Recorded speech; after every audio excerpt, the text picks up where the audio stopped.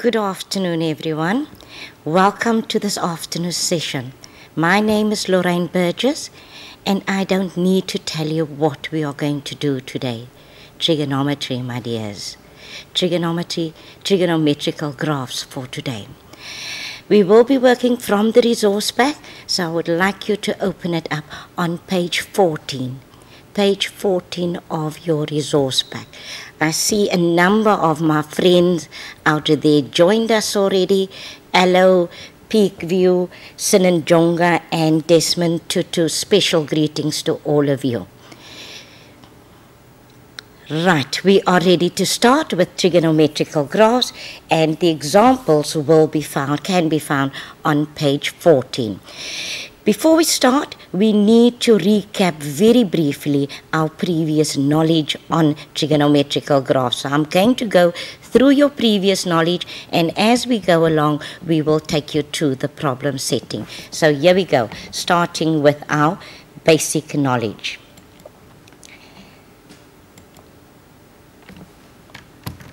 Right, the basic sine graph. Very plain, and we all should know him by now. The shape, very familiar, a normal wave. The amplitude is 1. Amplitude is 1. The period we also know is 360 degrees. That implies that we have one complete cycle over 360 degrees. How do we identify this particular graph? And to me, what stands out is the fact that this graph starts at 0. So it starts at 0, and there we have the basic sine graph. All other graphs will develop from this graph. Also important is to note where my intercepts and my main points are. We know this is 360 degrees, and everything else happens exactly midway. So it will cut here at 180 degrees. 90 we reach a maximum, and at 270 we have a minimum. Let's move on to our next graph. Cos graph. The shape, once again a wave.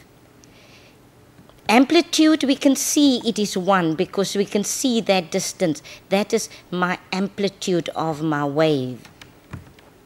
The period, 360. Nothing different from the sine graph. But this one starts at 1.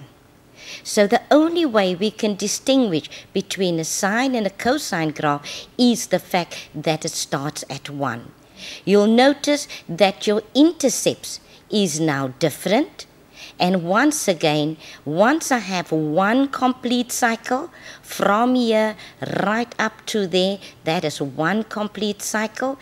Everything else happens exactly midway. So midway, I would get my minimum value. And midway, my x-intercept, and at 270, also an x-intercept. The tan graph coming up.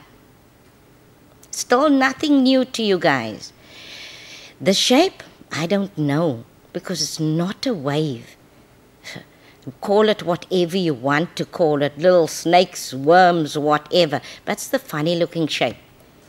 The amplitude, no amplitude, because it's not a wave. But I know that this particular thing, the period is 180 degrees. In other words, one of these little squiggles will be across 180 degrees. That is a big difference from our previous two graphs. Therefore, that 8 comes to mind for me. And if we look at that 8 very carefully, you'll notice that I can use that particular shape to identify my graph. There is exactly the same shape, the way my tan graph should look. Identification, how do I identify it? And the main feature, the only feature we have, is that we know that tan of 45 degrees equals 1, which implies if I have 2 tan 45 degrees, the value will be 2, etc. So, that is the 3 basic shapes on which everything is based on. Possibility that you will get these easy one in the exam, practically 0. So let's move on. We need to see the sine, cos and tan graph in this format. Y equals A sine BX. And we need to know what each of these letters mean, because these letters influence the graph so that we can create new shapes and new equations from there. So I'm going to take you into looking at the amplitude and the period quickly. The values of A and B. Once again, still nothing new to you guys. Please note the value of A. A stands before sine. You can see in this particular case, A happens to be 1. B is the value, the coefficient of x. In other words, the coefficient of that angle. And that value is the value that we need to look at as well. So let's see. Let's start. I'm going to change my amplitude firstly. Watch as I move it. Sorry, I did not select my value of A. And here we go. If A is 2, please look what happened. Quite clearly, you can see that my wave definitely enlarged.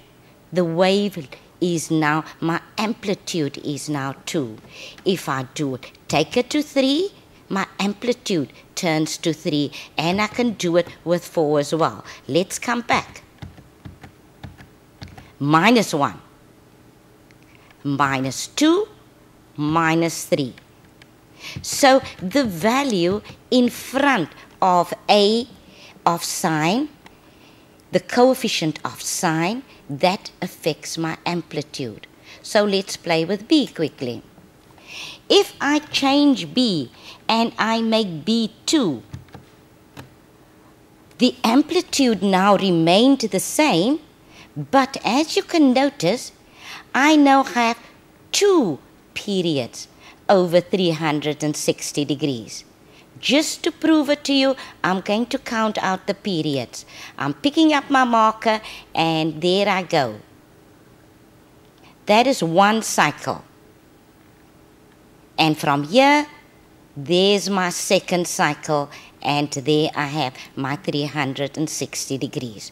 So the value of B, therefore, affects my period, and if it is 2, then it means I must have 2 cycles over 360 degrees, because that is my normal period for the basic sine graph.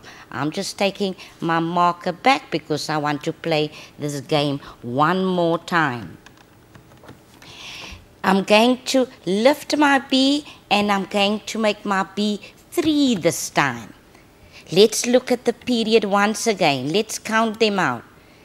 There I have 1 period, 1 cycle,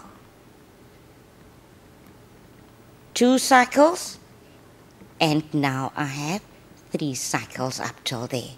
So the value of 3 tells me that there are 3 complete cycles over 1 normal period of 360 degrees. Okay, let's continue. So we know what the value of A means and we know what B means. So let's move on. I've chosen the example of cos this time just to show you that the same applies. A affects my amplitude and B affects my period. So if I have y equals cos 3x, then I know I should have 3 complete cycles over 360 degrees. So how do I calculate the new period? The period we calculate by saying it is 360 degrees divided by 3, because I need to have 3 cycles. So each cycle therefore becomes 120 degrees. I hope you are still all with me and still going strong. We also know that we need to shift them, to shift the graphs, either left to right and up and down. The only thing is we get confused with all these letters, and maybe this will help you. We know there might be a letter in front of sine, that's the amplitude. I've dealt with him. But if I see this, I have sine, and there's my angle minus p. These two are joined by means of a bracket, which means that this p can only influence my x-axis. So I expect something to happen across this move, this way. So if I click now, then this is what I can expect. There we go. So if P is positive, I can either move left or right within that. So if P is positive, then I shift my graph to the left. If P is negative, then my graph shifts to the right, and we'll tackle that again. We know our friend Q coming from the line graph, the parabola, and all our other graphs. And if I see what Q does to my graph, Q moves my graph up and down. And these P and Q has the same effect on any other graph as well. Okay, at this stage, we are ready to start our first problem.